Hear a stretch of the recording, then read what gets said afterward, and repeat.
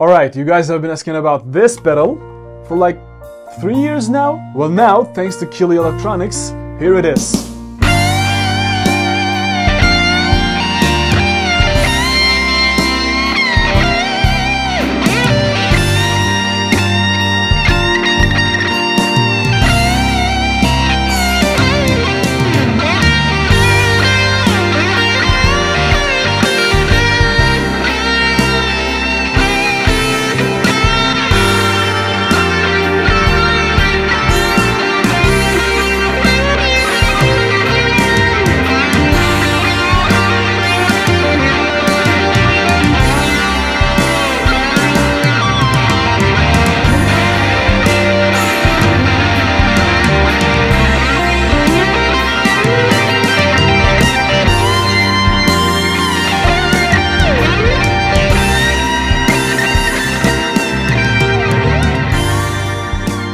Oh, God knows it took me a while to get this one, and I know you're pissed because I am just covering this pedal. First of all, if you're just getting into pedals, get this one, and I'm gonna prove it to you with my settings. You can just copy them. And since there are like 1,000 reviews about this pedal, I'm gonna divide this video into parts. You know me, I'm just gonna deep dive into everything. I will only be using this pedal and a delay, which I will explain why I'm gonna use it in a while. Alright, first of all, we gotta cover some Dark Side of the Moon tones, I mean earlier stuff, you know, pre-Big Muff. You're gonna see the settings on the screen and let's hear them.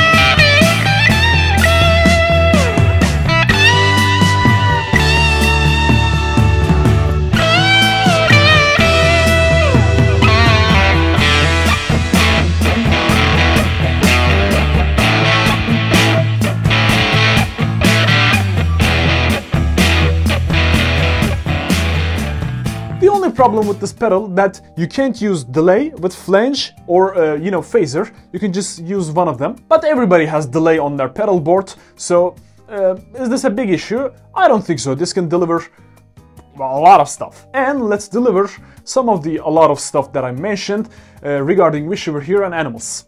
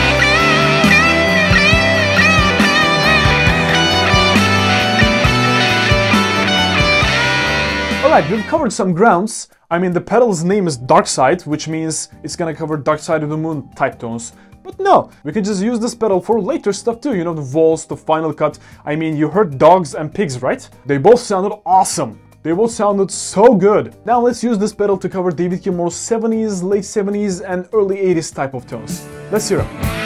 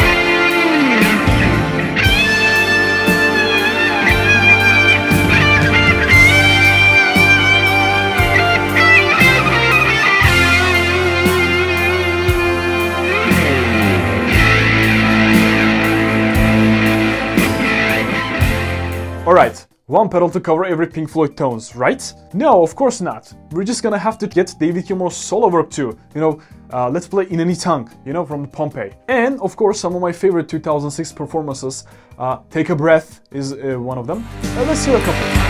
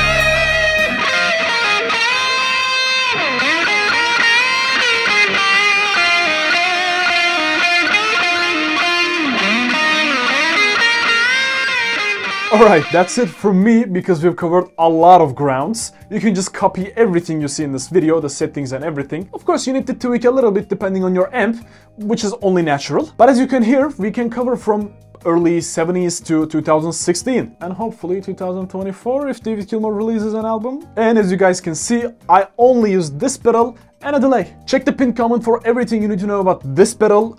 Tutorials, tabs, backing tracks, everything you need to know is below. Also, if you're wondering why I am using EMG pickups, just check this video out to see a comparison between EMG active pickups and my Texas Special Vintage pickups. And check this video out if you want to know my top 10 David Gilmour solos with tabs. Yes, I know I say this all the time, but the service is unbelievable. I'll see you guys there.